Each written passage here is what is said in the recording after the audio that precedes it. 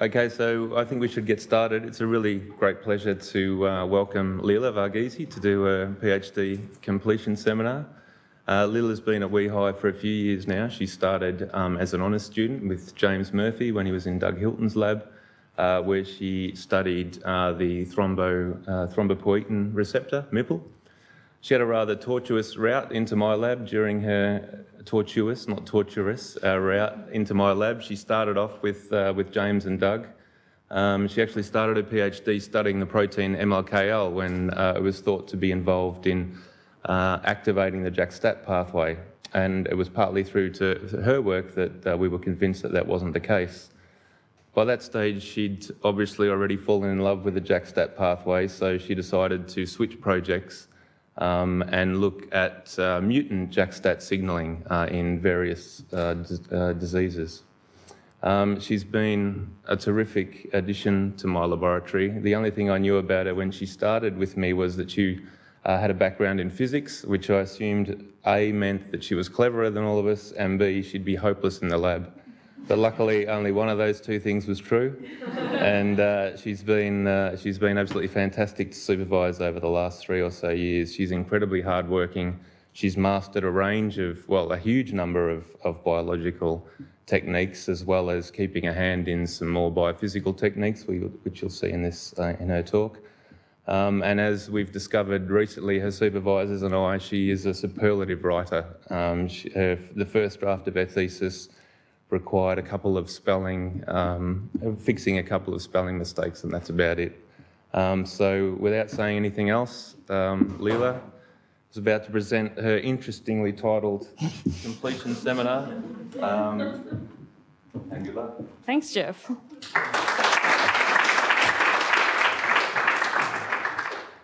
Well, thanks for coming. Yeah, I guess I'll just get on with it. So it was a bit daunting to work out what to talk about after being here for so long, but rather than try and convince you of some sort of made-up common theme to my PhD, instead I'm going to talk about my favourite protein, JAK2, and how it's turned on and turned off in proliferative blood disorders. So hematopoiesis, the business of making blood, is ultimately dependent on the hematopoietic stem cell.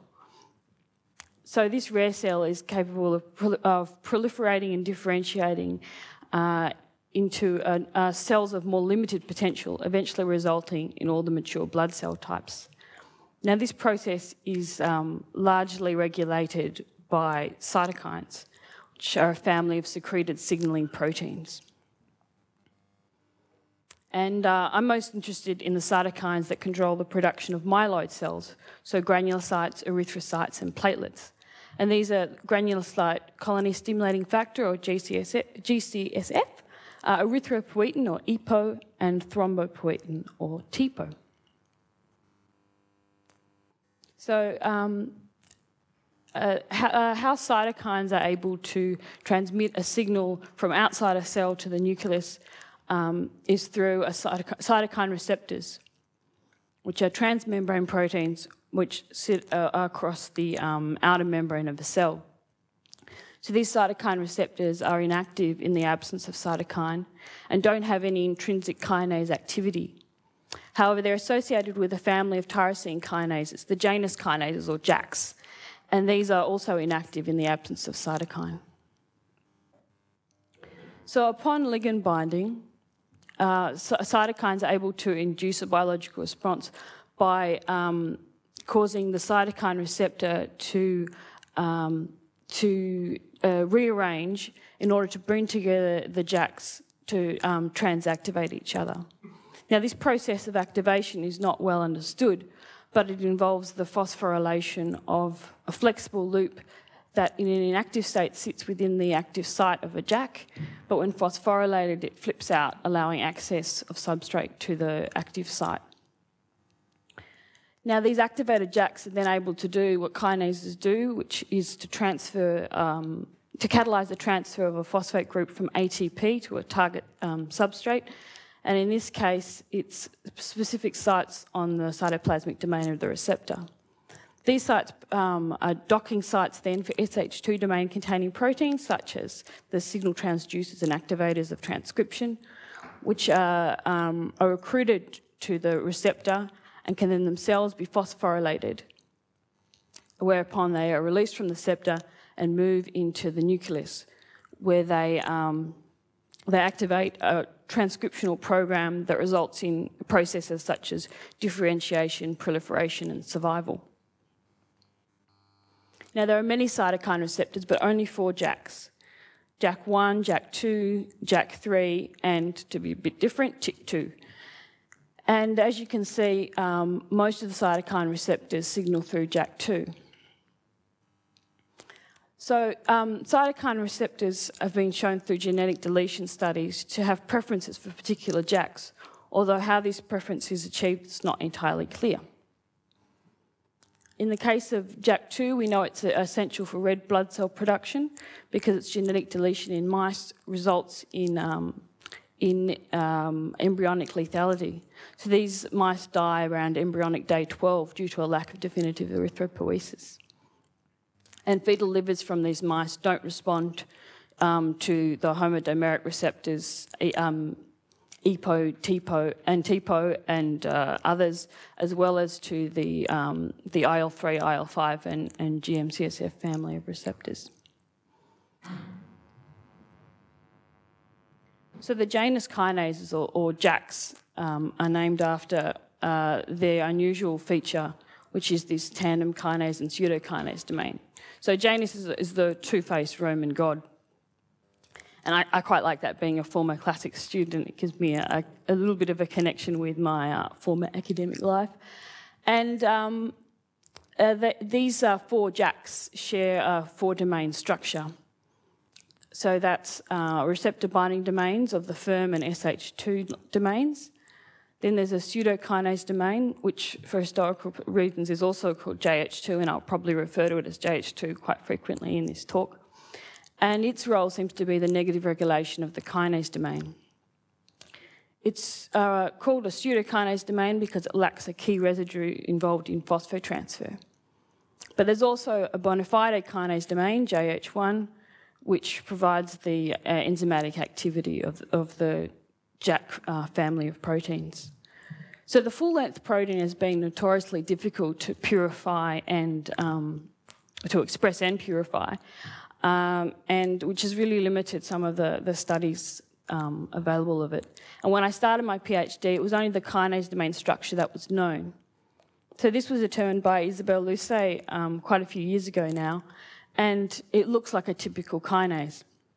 That is, it's got an N lobe that's largely composed of beta strands and a larger C lobe, which is mostly helical. It also has other features which are pretty typical of a kinase, like the activation loop here. Here it's shown in a position where it's outside of the activation loop, and these 2 tyrosines are phosphorylated.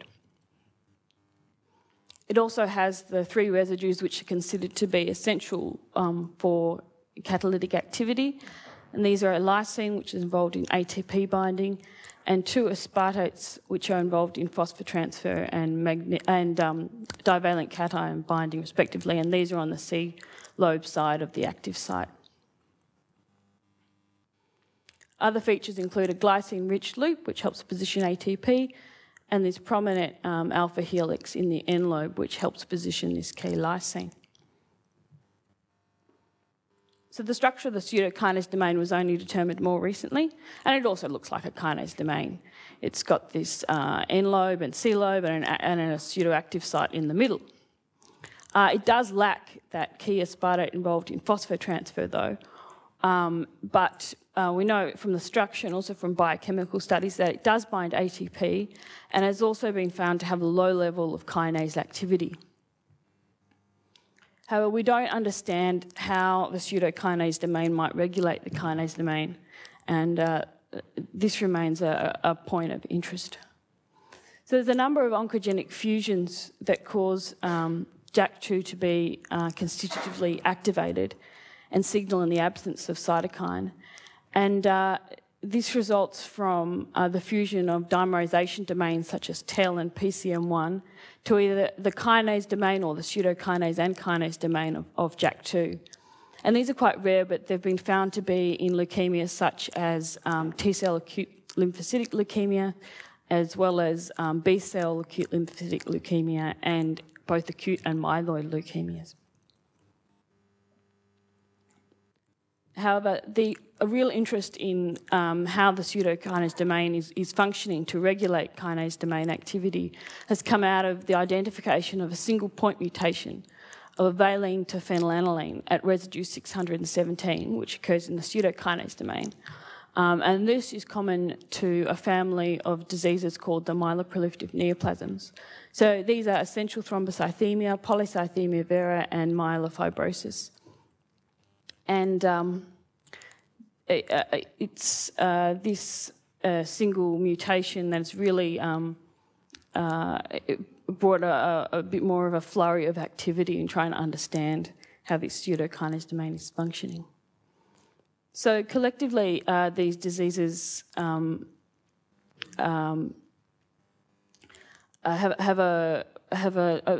some overlapping phenotype, but the major diagnosis for criterion is now considered to be this mutation. Other features of these diseases include a sustained high platelet count in the case of essential thrombocythemia, an increased hematocrit in the case of polycythemia vera, and megakaryocyte proliferation and some bone marrow irregularities such as fibrosis or cellularity in the case of myelofibrosis. But this single mutation is the most frequently occurring mutation in myeloproliferative neoplasms. It accounts for most cases of polycythemia vera and about half of those with essential thrombocythemia and myelofibrosis. There's also mutations in other genes that cause these myeloproliferative neoplasms, or NPNs. In the case of essential thrombocythemia and myelofibrosis, they tend to be genes that are associated with signalling through thrombopoietin, such as the thrombopoietin receptor MIPL, as well as negative regulators such as LNK and SIBL.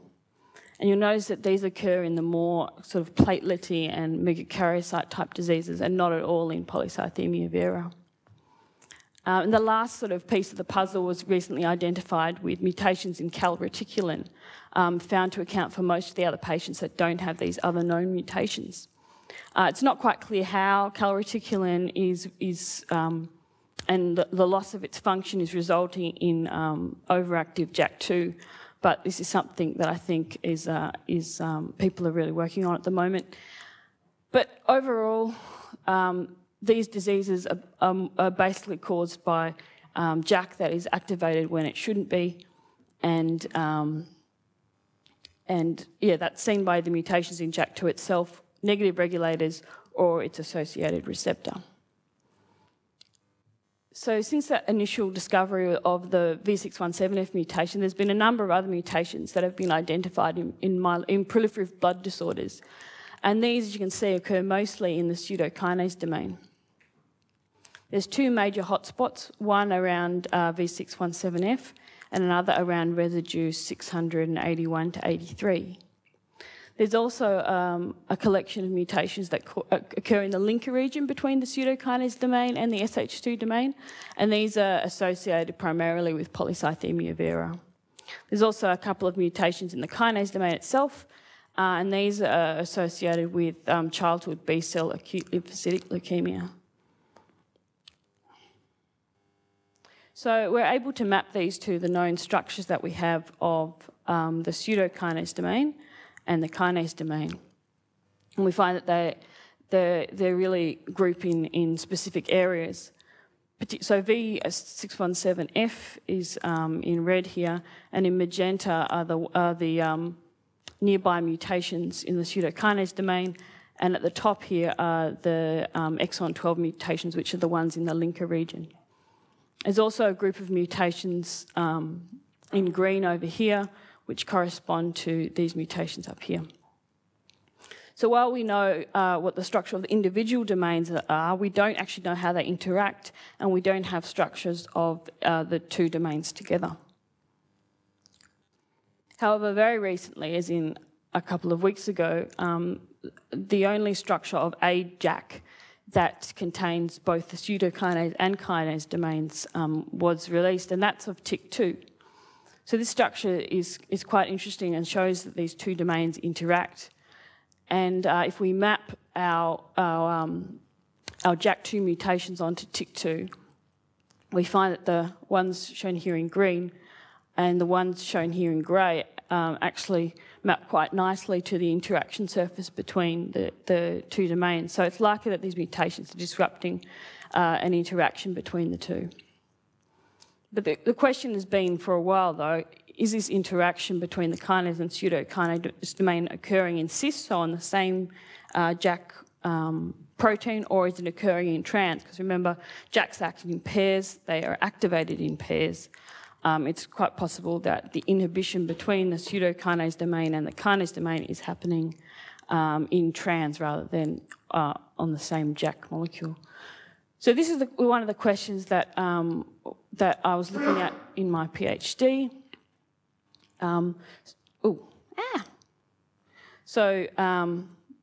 Looking at whether the pseudokinase domain on one JAK is inhibiting the kinase domain on another JAK, or whether it's inhibiting itself. So I use small angle X-ray scattering, or SAX, to look at a construct that included the pseudokinase domain and the kinase domain. So this is a low resolution technique. It's not going to give you the kind of structural detail that X-ray crystallography will give. It's blobology. But it does give useful information about the size and shape of a protein. So it should be able to distinguish between a sort of a more elongated arrangement or a more compact arrangement, which would suggest an interaction in cis. So this is what the intensity profile looked like of our JAK2 kinase and pseudokinase domain construct. So along the x-axis is radial Q, which at small angles is essentially the angle between the incident beam and the scattered beam. And along the y-axis is the intensity, and that's just in arbitrary units. So looking at this profile, it doesn't really mean much. It's not intuitive to interpret. But if we take the Fourier transform of this, we get the interatomic distance distribution function. And this is a much more useful way of visualising what we're seeing. So this is essentially a histogram of all the interatomic distances within the protein that we're looking at. So it shows us that the maximum dimension of the protein is about 135 angstrom. The shape of this curve also is indicative of the shape of the protein.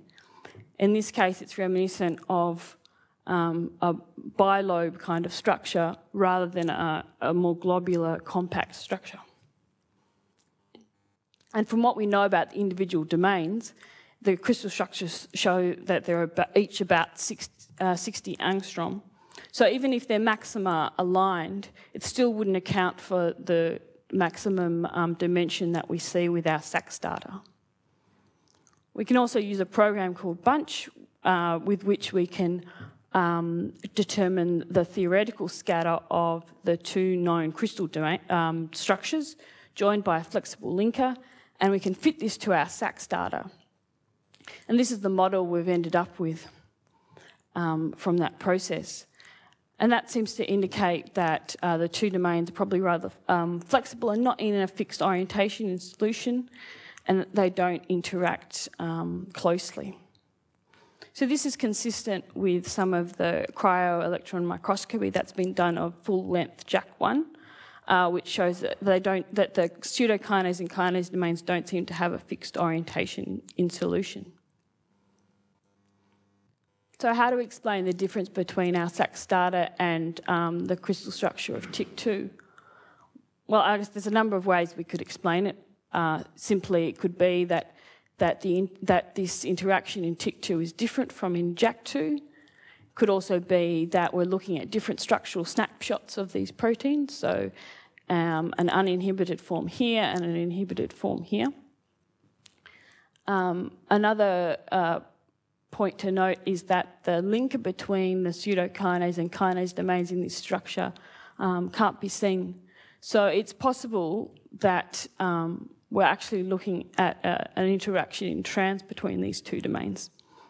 You can't actually say conclusively from the crystal structure. So other evidence that supports this model of an in-trans interaction between the pseudokinase and kinase domain has come out in a recently published manuscript in Science by Brooks and colleagues. And this is looking at the growth hormone receptor and JAK2 using FRET, and that's also supportive of this model. Other evidence is that constitutively activating mutations in JAK2 also seem to release the inhibition of the activity of other JAKs, JAK1 and TYK2, and this was published a couple of years ago.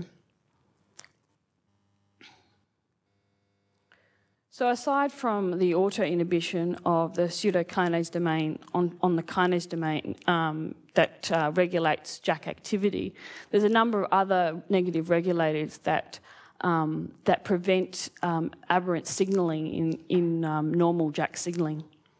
So in the case of TPO, for instance, TPO signalling triggers not only STAT activation, but also the PI3K and MAPK pathways. And these can feed back to induce the expression of negative regulators such as LNK and the SOX family of proteins. There's also a number of other negative regulators such as the SHIP proteins, which are phosphatases, as well as Sybil, which I mentioned earlier. So we're particularly interested in the SOX family of proteins. These were discovered here at WEHI, the expression of SOX3 is known to be induced by STAT3 activation. So the question is why in this case, in the case of JAK that is signalling even without cytokines, so these mutant JAKs, why are they not able to be negatively regulated by SOX3? Well, this is a question that has been rather difficult to answer, and there's been quite a bit of controversy over this. So it was initially reported that the JAK2 V617F mutation escapes negative regulation by SOX3, but others have disputed that. We also know that SOX3 is potentially downregulated in its expression through methylation of its promoter region. So two of the things that I've been looking at in my PhD are the roles of receptor, particularly the TPO receptor, MIPL, and GCSF receptor in the JAK2 V617F phenotype. But also I wanted to look at whether SOX3 can inhibit JAK2 V617F, whether there's anything intrinsic about these mutations which would prevent them from being inhibited by SOX3, and whether SOX3 is able to potentially ameliorate disease. So there was three main tools that we used to look at these questions. One of them is mouse studies done with a model of myeloproliferative neoplasms, a JAK2 V617F transgenic mouse. We're also able to look at these things in the test tube with purified recombinant proteins of the pseudokinase and kinase domains and SOX3. And lastly, we were able to try and understand the interplay between receptor and mutant JAK in a cell line called BAF3 cells. So Warren set up a number of crosses with this JAK2 V617F transgenic mice to look at the roles of the TPO receptor and TPO in the V617F phenotype. So this mouse has a phenotype that's similar to the human disease, essential thrombocythemia. Through this breeding program, we were able to produce mice that expressed both the V617F transgene but lacked either MIPL, TPO, or TPO, or overexpressed TPO. So the peripheral blood of these mice were examined, In the case of white blood cells, both for males and for females, no increase in white blood cells were found when the V617F transgene was induced on each background, so either wild type, where MIPL was genetically deleted, in mice that didn't express TPO, and in mice that overexpressed TPO. Even though mice that overexpress TPO have an elevated white blood cell count compared to wild type, the V617F transgene didn't alter that. However, in red blood cells, you see an elevation of counts where the JAK2 V617F transgene is expressed. And you see this whether the TPO receptor MIPL is present, whether TPO is missing, or whether TPO is overexpressed. And this we would expect because red blood cell numbers are controlled more by erythropoietin receptor rather than TPO. In platelets, however, and remember this is a log scale over here, the V617F transgene elevated platelet numbers, as we might expect, but when you remove the TPO receptor MIPL, this same elevation doesn't take place. So mice that lack the TPO receptor MIPL have about 10% of platelets as compared to wild-type mice. And mice that lack TPO have less than that, about 2.5%. Mice that lack TPO, however, are still able to have this elevation in platelet numbers with the addition of the JAK2 V617F transgene. However, in the presence of high levels of TPO, as is the case with this TPO transgenic mouse, V617F doesn't increase that any further. So these mouse studies have shown that MIPL is essential for JAK2 V617F driven elevated platelet reductions, but that TPO is not necessary. But it does modulate the effect to some extent. So we wanted to look at this further, and we used BAF3 cells to do this. So BAF3 cells are a really interesting model and useful model to look at receptor function, because these cells are IL-3 dependent and will die without cytokine. But you can install receptors that it doesn't normally express, such as MIPL, and get these cells to proliferate when you stimulate them with the appropriate cytokine, which is TPO. So we use these cells to overexpress receptor in addition to either wild-type JAK2 or mutant JAK2. So previous studies have shown that when you overexpress JAK2 V617F at high levels, they can proliferate without an additional receptor such as EPO receptor. However, at levels that are closer to physiologically relevant levels, I should say, it requires the EPO receptor in order to become factor independent. So we wanted to see whether this was the case with the TPO receptor and GCSF receptor. So because we know that expression levels of JAK2 V617F seem to be important in the phenotype that we see, we used an inducible expression system. So we used a vector that was constructed by Toru Okamoto from formerly of David Huang's lab, and this allows doxycycline inducible expression. So as we titrate in doxycycline, we see an increased expression of our JAK2 construct. So we use this system to make lentivirus in 293 T cells.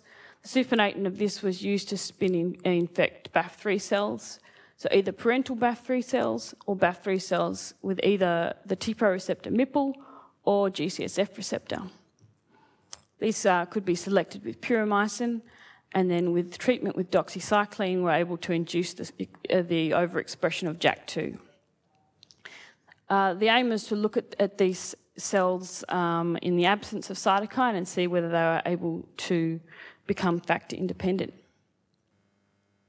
So first of all, I looked at BAF3 cells with the TPO receptor MIPL. And quite unexpectedly, I saw that as you increase JAK2 V617F expression, you see this change in morphology. Cells start to cluster and become more adherent to each other.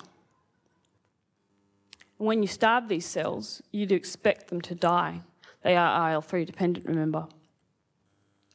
However, at low levels of JAK2 expression, JAK2 V617F expression, these cells are able to become factor independent.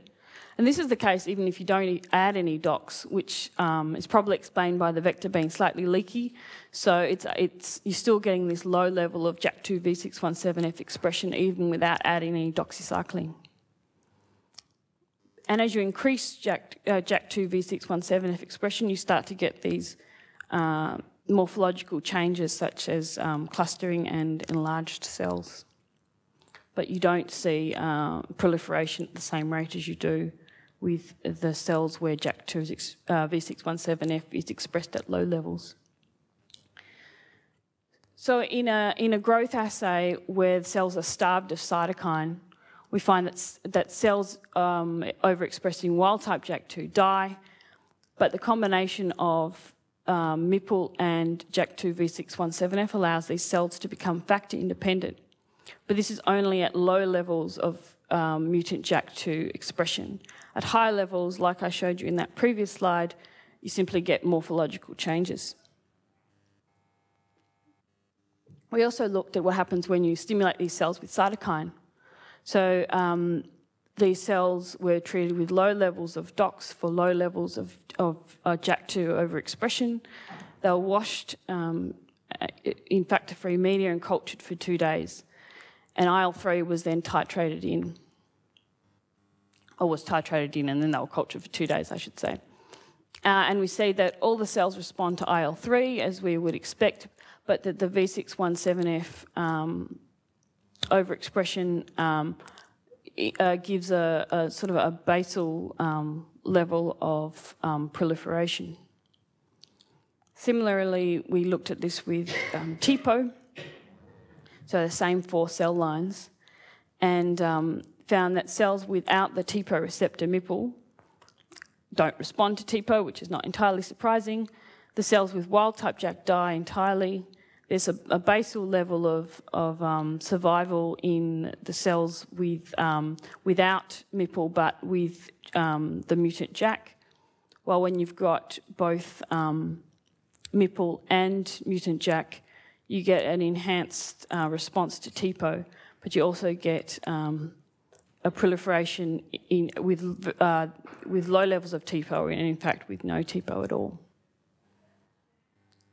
So next we looked at cells with the GCSF receptor. And like we saw with MIPL, these cells become morphologically different as JAK2 V617 expression increases. They become enlarged and they also start to adhere to the plate. So they look quite different. And when you starve them, like the cells with the TPO receptor, they become factor independent, again, even when you don't treat them with DOX. But as you increase JAK2 expression, you get, again, some morphological changes and a lot of cell death. So rather like our result with the TPO receptor, we find that cells with both GCSF receptor and mutant JAK2 are able to become factor independent. And this, again, is only at low levels of mutant JAK expression. So this is potentially explained by the gene dosage theory, which supposes that it's the expression level of JAK that determines the phenotype of the disease you see, because there's only one mutation and yet there's 3 diseases. So in humans, it's been observed that patients with ET tend to be heterozygous for the V617F mutation, while there's a higher level of homozygosity for mutant JAK in patients with PV and MF. This is also seen in mice where low expression levels of V617F tend to give a more ET-like phenotype, and higher levels result in mice that have a phenotype that is more like the human PV or MF. So from this we've learnt that when expressed at low levels, JAK2 V617F requires a receptor, such as the TPO receptor or GCSF receptor, in order to become factor independent. And we're looking at using this system to dissect further what elements of the receptor we need in order to have constitutive activation due to the JAK2 mutant. We've also learnt that changes in cell morphology occur at high levels of mutant JAK2 overexpression in combination with receptor. So this suggests that, that there's overactive signalling in this case, but it's not clear what pathways are activated. So we looked at BAF cells with the GCSF receptor and either wild-type JAK2 or mutant JAK2. These cells were starved, then pulsed with GCSF, and we looked at downstream signalling. So not only were the cells with a mutant JAK2 constitutively activated, but JAK1 was also constitutively on, as we're looking here at the phosphorylation of the activation loop. Downstream signalling was also constitutively on in the case of STAT3 and STAT5, and we also saw SOX3 expression even in the absence of cytokine stimulation. So the question is really then, how come SOX3 is not able to feed back and inhibit JAK2 as we would expect? So to look at this, we utilised our purified recombinant JH1, JH2 construct in a kinase inhibition assay. So as I said before, we can't express and purify full-length JAK2, but we can make this pseudokinase and kinase domain construct. So I introduced 14 mutations that occur in human proliferative disorders into this pseudokinase and kinase domain construct, as well as making a couple of controls. And looking at their activation loop phosphorylation, I found that they were all activated to a similar level as wild type. We also looked at 2 other phosphorylation sites which are associated with a negative regulation of JAK2. And these looked quite similar, again, to wild type, except for the controls and except for where I forgot to load it there. So we used these constructs in an in vitro kinase inhibition assay. So here we're titrating in SOX3 and using radio-labelled ATP to visualise the inhibition of JAK2 in phosphorylating itself. So I found that all of these mutant JAK2s were able to be inhibited by SOX3 to a similar extent as wild-type JAK2. So there doesn't seem to be anything intrinsic about these mutant JAK2s that prevent them from being inhibited by SOX3. But we know from biochemical experiments as well as from conditional knockouts in mice and as well as our structure of JAK2 in complex with SOX3, that SOX3 also binds receptor at the same time. So SOX3 only binds specific receptors, and from knockout mouse studies, it's only been found to inhibit signalling through GP130, GCSF receptor, and leptin receptor. And receptor SOX3 binding sites have only been validated in really these 3 receptors. So while SOX3 might not be particularly relevant for signalling through TPO and EPO, it should be able to inhibit signalling through the GCSF receptor. So why don't we see that here? Why is SOX3 not able to inhibit the activity of JAK2? Well, this might be explained in part by some work done by Sam Wormold and Doug quite a few years back, which seemed to suggest that SOX3 should probably be thought of more as an inhibitor of a pulse of cytokine stimulation. So in this case, where you have chronic IL-6 stimulation, the activation of STAT3 induces the expression of SOX3, which feeds back to inhibit STAT3. But in the state of chronic stimulation, a steady state is reached between levels of phospho-STAT3 and SOX3. So that's probably what's happening in our cell lines and may explain what's happening in patients where this chronic and constant activation of JAK2 is unable to be inhibited by SOX3. So in summary then, it seems that JAK2 disease-associated mutants are able to be inhibited by SOX3 in vitro, but in vivo, this activity is only really relevant to GCSF signalling and is unable to completely switch off constitutive JAK2 signalling.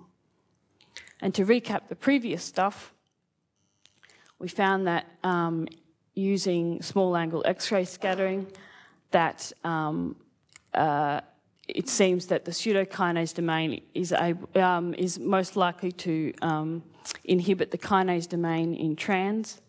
We found that in mice, the TPO receptor MIPL is essential for the mutant JAK phenotype that we see with elevated platelet production, and that TPO modulates this effect to some extent. I've also been able to show that with low levels of mutant JAK2 expression, you require a receptor such as MIPL or GCSF receptor in order for cells to become factor independent.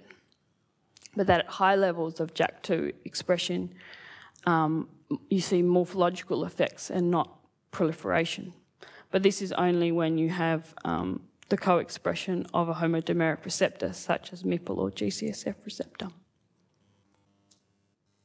So where to next? I hope I've convinced you that the interaction between JAK2 and receptors are important in disease, and that's something that really requires more work. We don't have a structure of full-length JAK bound to receptor, although very recently this rather nice structure of TYK2's firm and SH2 domain bound to a peptide from the interferon alpha receptor 1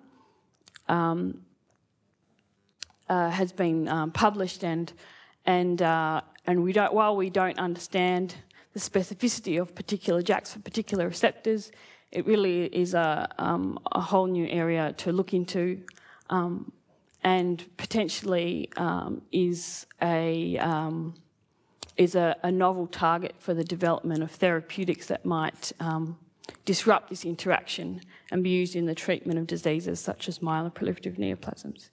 And this is something that I hope to work on in my postdoctoral studies. So there's a lot of people to thank, and this is only some of them. Mainly my supervisors. James and Jeff are the best supervisors ever. I also have a very, very lovely committee. Particularly, I must thank Nick Nicola, who's been a pseudo-supervisor to me. He did think he was my supervisor, but he's not my supervisor. But he's put in a lot of work into getting me through my PhD, and I really appreciate it. And the rest of my committee, Doug and Warren, have also been very supportive. I've now been in 4 divisions in WEHI. There's a lot of people in there that have helped me along the way. And I'd particularly like to thank Sam Young, who's done a lot of work doing molecular biology stuff and helping me out, Dina, for no particular reason, everyone's got to thank Dina. Craig and Jason did the mouse work that I spoke about. Django and Kaylin in the protein lab are always great for advice. Tracy Wilson has made some constructs that I've used. Tom and Nick have provided me with SOX3. Eden's helped out with tissue culture. Isa has been great to talk to for ideas. Sandra and Ladina are ever helpful in lots of things. Ash has helped me with facts. Toru I need to thank for the vector, and Joe's helped me with lentivirus. And I also need to thank the people that pay me. They're very nice. And the Australian Synchrotron, where I did a lot of work. Thank you.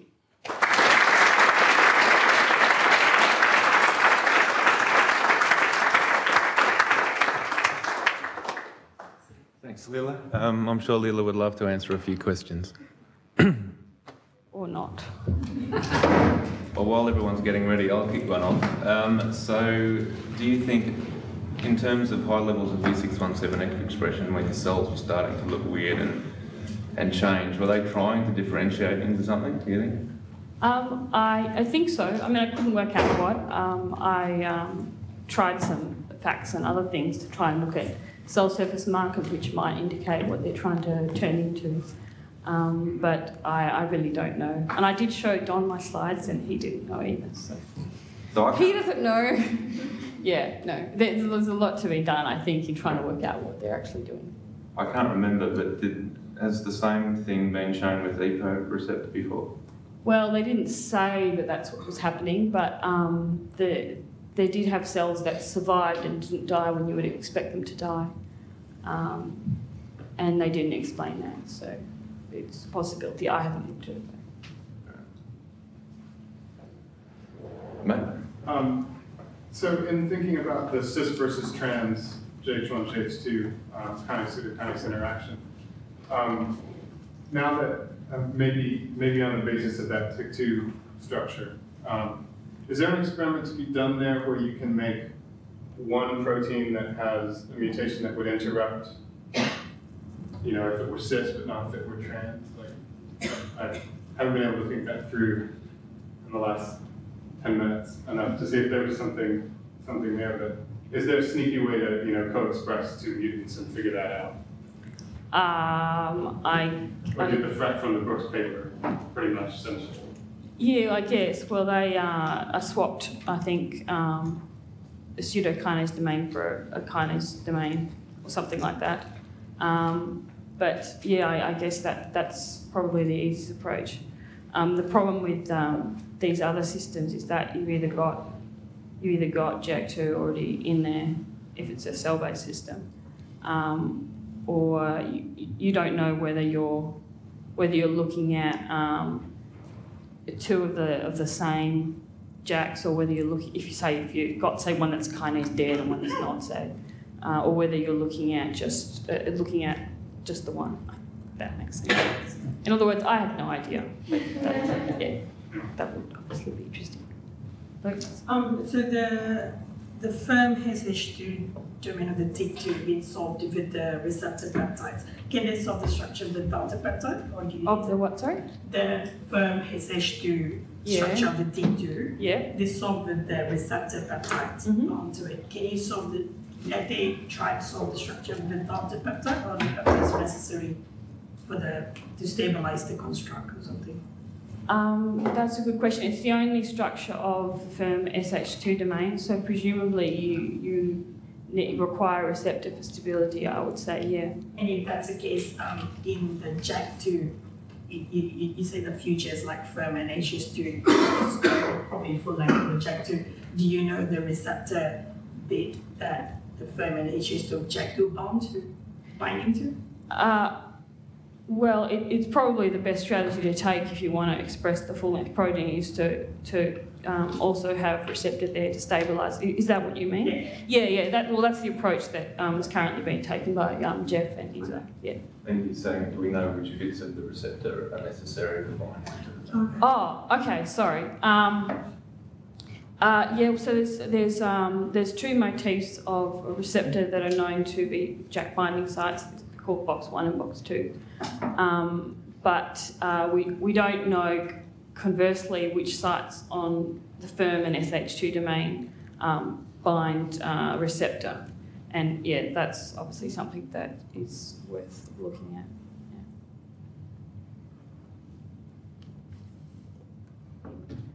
Am I right in thinking JAK1 and JAK2 can heterodimerize or work together? So are the regions involved in that interaction conserved between the two?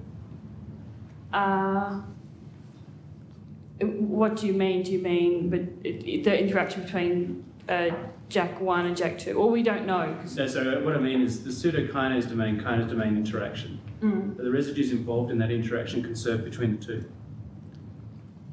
Between TYK2 and... or JAK1 and JAK2, for example? Well, we don't know because we don't have structures of the two domains, except for that TYK2 structure. Okay. But there seems to be some conservation of the residues in the TYK2 structure in JAK2, but it's not entirely. So yeah, I think I haven't looked at it enough. It's actually hard to tell should. because they're so homologous already. There's a few JAK-specific motifs amongst the 4 different JAKs, and there's phosphorylation sites as well that are only found in JAK2, for example, and not JAK1. So I think it's likely to be more complicated than it currently appears. Yeah, so a few of those mutations too, they're not, the sites are not conserved in TYK2, the JAK2 mutations there. So, yeah. Have you looked at people expression of the platelets from the JAK2 in mice? No, but that would be really interesting to see if it's downregulated.